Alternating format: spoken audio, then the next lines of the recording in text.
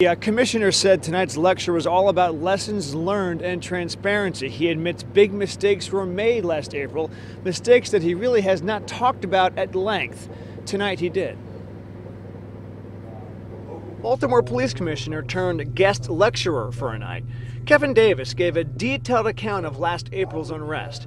Davis, who was a deputy under former Commissioner Anthony Batts at the time, was candid about the department's lack of preparation, training, and equipment. We still had, this is true, we still had civil disturbance helmets left over from 1968 that were issued to Baltimore police officers. Using a slideshow of riot photos, Davis dissected key decisions and mistakes. First, on April 25th, when protests turned violent at Camden Yards, he says one police officer's reaction led to destruction. He didn't say what that reaction was.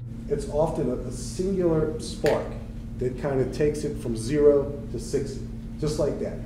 And the singular spark down at Camden Yards that night was a very emotional response, not by a rookie police officer, but by a veteran police officer. On April 27th, when things escalated into a riot, Davis says calls for service should have been suspended. He said Penn North spontaneously became ground zero because one officer responded to an unrelated theft call at a store. So here he goes, moseys on up, parks his car, gets surrounded, gets chased into the store where he was dispatched to go take a report, and had to lock himself in the store and was being attacked.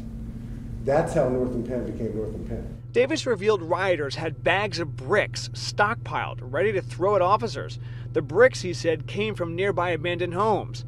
And the day before, that Sunday, the 26th, Davis said the department made a big mistake by issuing a statement that gangs were looking for trouble the next day. And that was based on very, very loose information that should not have been communicated the way that it was.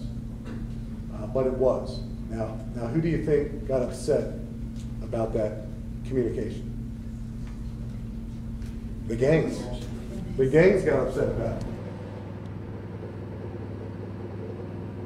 And the commissioner also addressed the crime fight that happened right after the riots and after the 6 officers were charged. He says proactive police work slowed down.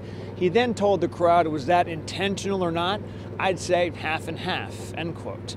We're live in Anne Arundel County. George Lettis, WBAL-TV 11 News. So interesting, George. Thank you. Well, one of the